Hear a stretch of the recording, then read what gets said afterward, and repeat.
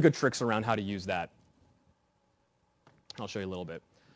So let's say now we've gone through and kind of designed, we've built your app, now you got to test it. Beauty of the platform is you can do almost all your testing on the desktop. So basically, the suggestions that we have is when you're going to build your content, build as if you're going to build for the desktop. Build as if you're going to build for the iPhone, but start on the desktop.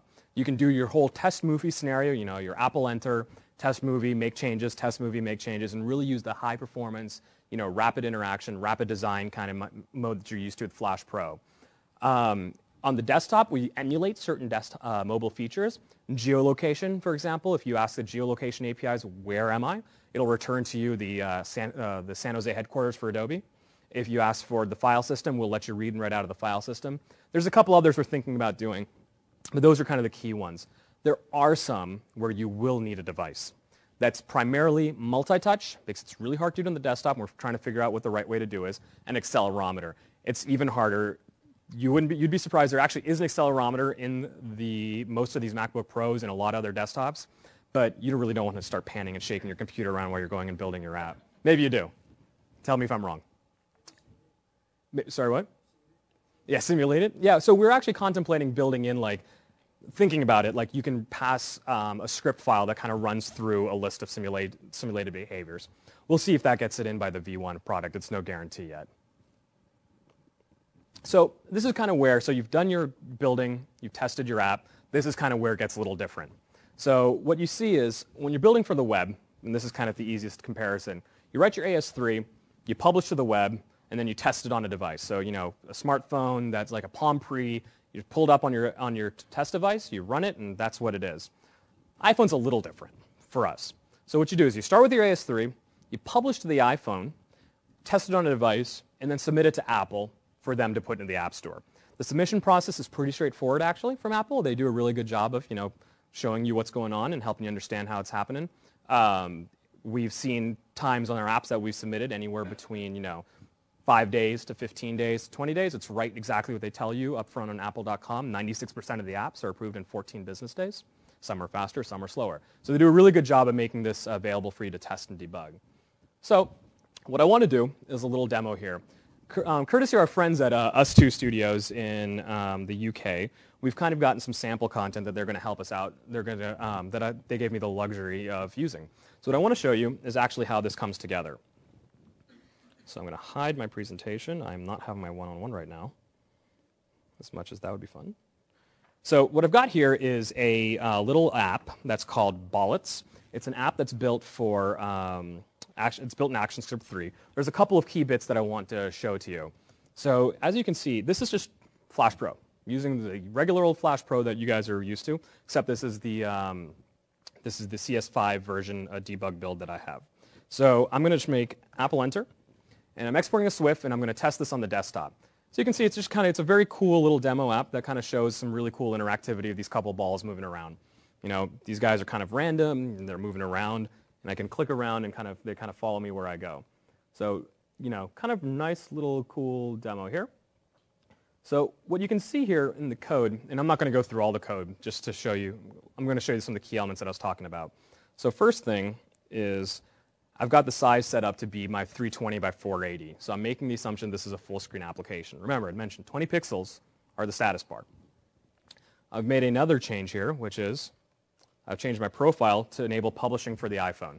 So I'm able to actually publish from the iPhone. As you can see here, I could actually change the publishing profile and pick one of the other destinations where this is available. One of the things that Apple makes available is a set of certificates that sign this application. So if I was to go into the settings a little bit, cross my fingers, sweet. So you know, you can see some of the new settings that are available for the iPhone. One of the really interesting things is one of the great tricks that Apple kind of is using on the iPhone. So if you have your iPhones handy, this is another really good example. Click on the iPod app inside of there. What you'll actually see happen on the app is an image pop up right away, but the app isn't loaded yet. There's a file that sits inside of an app bundle called the default.png. This default.png is the first thing that the operating system does. It goes to the bundle, pulls that image out, and smacks it on the screen, and then starts the app to actually start up. This is actually really good for two reasons. One, is it actually gives the app time to start up, and 2, it actually makes it appear to the user the app is starting really quickly. So what I've done is actually, I've gone into, let's see if I can do this right. I've gone to the library here. I found the background image here. Let's open it up. Let's see. Where do I get this? Let me do this. No, it's actually, I'm trying to get the image. You can tell I'm totally an expert. Okay, here we go. So I've got this image here, which is kind of was just the background of the app. And so what I've done is I've actually taken that image out, and I saved it as a file called default.png.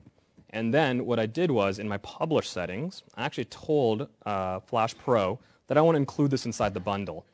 So what then ends up happening in that case is, when I actually go to publish this, this is embedded inside the file that gets created, signed with the rest of the content, so that my app feels like it's going to be a lot quicker.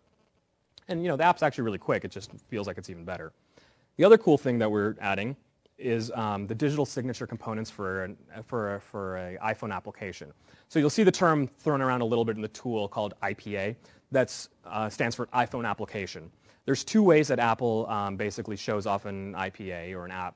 One is they either call it .ipa, and that's what's put into iTunes, or .app, and that's what's used inside of Xcode and the iPhone configuration utility.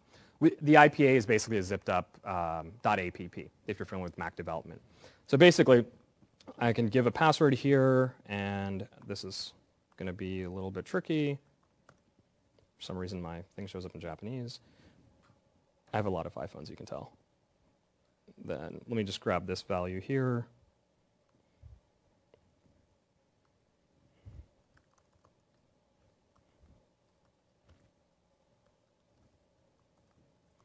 Okay, so basically what you can do is hit publish. And while this is going on, this takes a couple minutes. Whoops. Sorry, one last step here. I actually need to go select IPA iPhone as an output, and then I'm just going to make sure I don't have any icons right now. And then I hit publish. This takes a couple minutes to run. And so while that's running, let me actually go